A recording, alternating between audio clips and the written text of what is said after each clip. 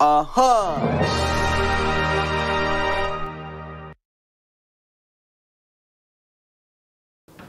Hello everyone and welcome to Dr. Jankila's lectures.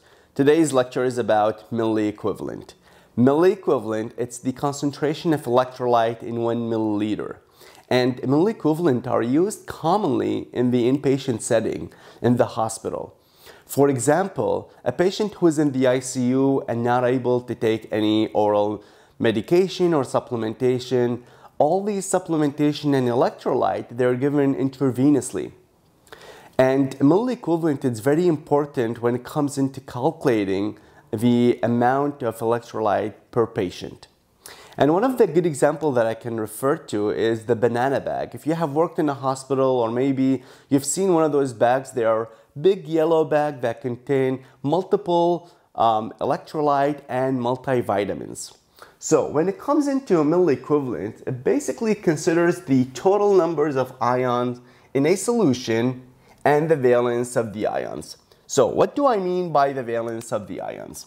So previous lecture we discussed the numbers of particles. Today we're going to go over the valence of the ions. So let's take an example. For example, sodium chloride. Previously we discussed that sodium chloride basically dissociate into sodium plus chloride, and we said there are two particles in this. There's one particle over here and another over here. However, valence, it's different. Here we have a positive charge and here we have a negative charge. Therefore, the valence count for this sodium chloride is basically equal to 1. So the number of valence is basically in this case 1, because we have one positive and one negative. Another example we discussed in the previous lecture was calcium chloride. And we said calcium chloride dissociate into calcium plus 2 chloride. Another way we can make this is basically this one, instead of 2 chloride over here, this is what's going to be 2, so chloride over here, and another chloride over here. So this is a negative charge over here and a negative charge over there. And for the calcium part, this is 2 plus charge. So we have 2 plus charge for calcium and 1 negative for chloride and 1 negative for chloride over here. And a good way you can remember this is basically I always keep in mind calcium, magnesium. These ones basically always have positive 2 charge. And whenever you see such things that have positive 2 charge, one of these electrolyte, always remember the valence number for these compound is basically going to be 2. So in this case, the valence number is going to be 2 for this calcium chloride in comparison to sodium chloride over here. So this is something to keep in mind always. Always look into the charge of the compound that you're dealing with, whether it's in the question or whether you're preparing for a Naplex exam or any other situation, whether you're working in a hospital. Always look into the charge of that compound and see if there is any positive 2. Any of these component has a positive 2. In that case, in our case right now, we have 2 negative and 2 positive, so the valence would be 2. In this case, we had 1 positive and 1 negative, so the valence would be 1. So always look into this. This is basically a good way for you to remember and be able to count the valence numbers for these compounds. So now let's move into the equation for milliequivalent and how are we able to calculate the milliequivalent for any question you may be able to see in exams, or in, let's say, if you're preparing for a Naplex or lecture, or in any way you're going to be seeing these questions. So the equation says milliequivalent equals milligram times valence number, which is over here. So the milligram, it's going to be of the solute and over the molecular weight of the solute. And if you don't have molecular weight, like previously said in the previous lecture, the question usually they give us the molecular weight, but in case of if it's not there, then the question will give us the grams and moles of that solute. So we are able to calculate from these two components the molecular weight for that solute. So let's take an example to better understand how to apply this equation. Example number 1 says how many milliequivalent, so we're looking for milliequivalent of sodium chloride. Okay, sodium chloride we just discussed has one valence, number of 1, are present in 15 milliliter dose of a 10% weight over volume. So this is weight in volume, so again grams in milliliter like previously discussed. Sodium chloride and molecular weight is given down here. So number 1 step, to apply this formula we need to find out the valence number. So we discussed over here that sodium chloride is valence of 1. So we know the valence over here, it's coming to be number 1. We know this. Step number 2 is molecular weight, which is given over here. So we have 2 components. Now the third component is the milligram of sodium chloride. So how can we find the milligram? So we're given a solution which is 15 milliliter of 10%. So what we're gonna do first, step number 1 is basically to set up this over here. So 10%, it's basically 10 gram over 100 milliliter, just like previously discussed in the previous lectures.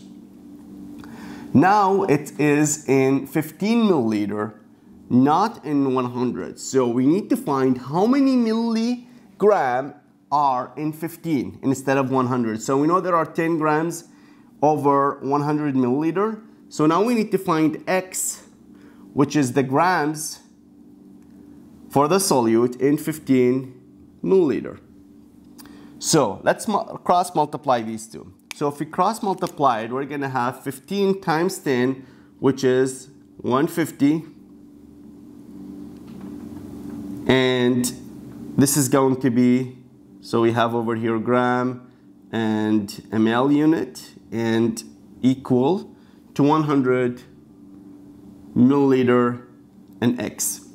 Now we're going to divide both parts by 100 milliliter. So this goes with this, and then milliliter goes with milliliter. 150 over 100, so 0 goes with 0. 15 over 10 is basically 1.5, so this is 1.5 gram. So far we haven't even got to the milligram, we just got the gram. Now we need to convert the gram to milligram. Multiplying this, so we know for 1 gram there is 1,000. So let's see, it's actually the opposite way. So 1,000 milligram over here and then 1 gram over here. So we can cancel gram with gram is canceled. So 1.5 times 1,000. So this is going to be, let's put it over here, 1,500 milligram. So now we have the milligram. We have the valence number and we have the molecular weight. All what we need to do is basically to plug it into the equation. So let's look into this. The equation says milligram, which is 1,500, times valence, which is number 1, from here, over the molecular weight, which is 58.5. And if you were to plug in this in the calculator, you should basically end up with 25.6 milliequivalent. And this would be your answer for this question. Now, let's move into question number 2. How many milliequivalent of calcium chloride, molecular weight 2011, are in 2 grams of calcium chloride? So we're trying to find out how many milliequivalent. So here we had to take an extra step in order to find milligram. This question over here, it's more straightforward. just to plug into the formula. However, we have something different in this question, and that's the calcium chloride. The reason why, because calcium chloride, from here, we know it has 2 valence number. So we know we have 2 valence number.